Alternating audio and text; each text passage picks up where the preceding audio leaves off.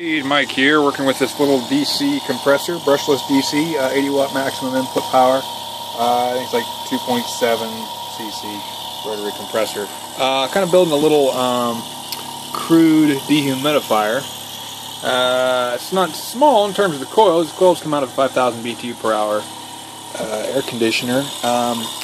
The system is running with those same coils, but it's running with a small brushless DC, computer case fan as its ventilation. So it's pulling air across the evaporator through the condenser and then on out through the fan.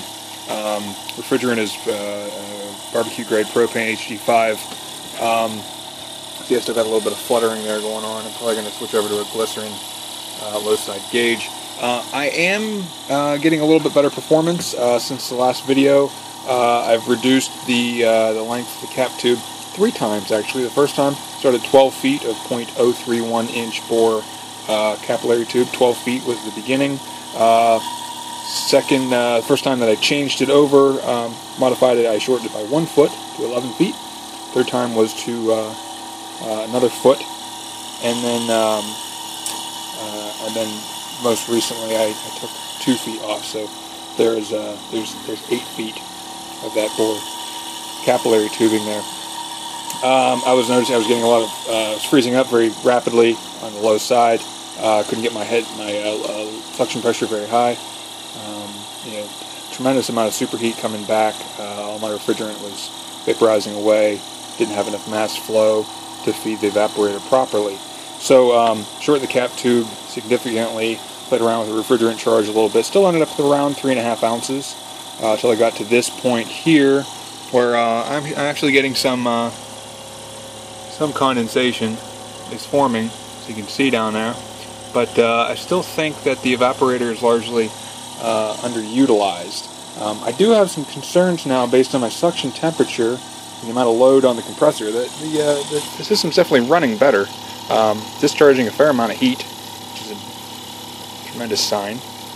Tone of the compressor has changed quite a bit. It's definitely loaded down a bit more. I don't have any current information to determine how much load it is. I can say on the condenser, rather than just having a lot of heat on the first coil, coil or two, it's actually fairly warm, good halfway down through, and then we're probably getting into the subcooling down here where it's returning to ambient temperature, if not below. So it's getting a lot of subcooling. However, the evaporator isn't very well utilized. So I'm starting to wonder if I'm getting a large pressure drop across the evaporator. I'm taking my suction pressure close to the compressor.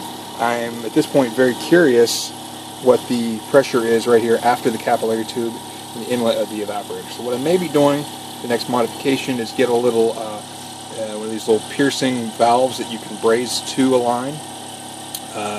So I don't necessarily have to poke in there and introduce any copper and then braze something to it. There's a fitting I've been wanting to try for a while that pierces and then saddles the copper, and then you can braze it right to the line. And that way I'll be able to put another port, a suction port, on that end of the evaporator, and I can see what the difference in pressure there is, see if there's much of a pressure drop, because I'm starting to get some indication that is occurring. So, as you can see, that little compressor is doing some dehumidification, but it's not significant enough. It's probably all re-evaporating, passing through the airstream, so it's not condensing and dripping down in the tray. All in all, I'm fairly happy with it. Need to do a little bit more work. Decided this evening that I'll be focusing a lot on a refrigerator, which in many ways will be a lot easier than a dehumidifier or an air conditioner. But nonetheless, since I have this test platform set up, I want to continue on with this until I can get something meaningful out of it. I have been learning quite a bit from the machine. Anybody out there interested in working with something like this, these small compressors can be purchased on eBay for a reasonable amount of money from China. You have to do some brazing to do the connecting, everything. Everything in this system is 1/4 inch, except for the capillary tubing. That capillary tubing can be purchased online or found at a local refrigeration supply house. A lot of the fittings here are all 1/4-inch flare. So you need a flaring tool to flare out the copper, and buy some of these nuts. You can get a pretty good deal on eBay, or you can buy them at the hardware store. They're very expensive though. You buy them at the hardware store. The copper, like I said, is 1/4-inch ACR tubing, so it's air conditioning refrigeration grade. It's got a thicker wall than the utility grade tubing, but utility grade would work as well for these lower end pressures. This is a filter dryer kit. It's purchased on eBay. They're very inexpensive. Again, the capillary tubing, air conditioner parts. Here's a little service valve that I have installed on a brass 1/4-inch flare T. So the flares make it very easy to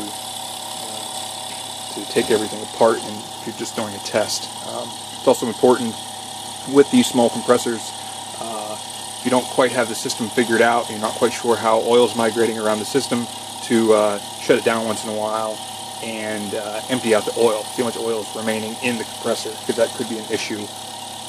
So, thanks for watching.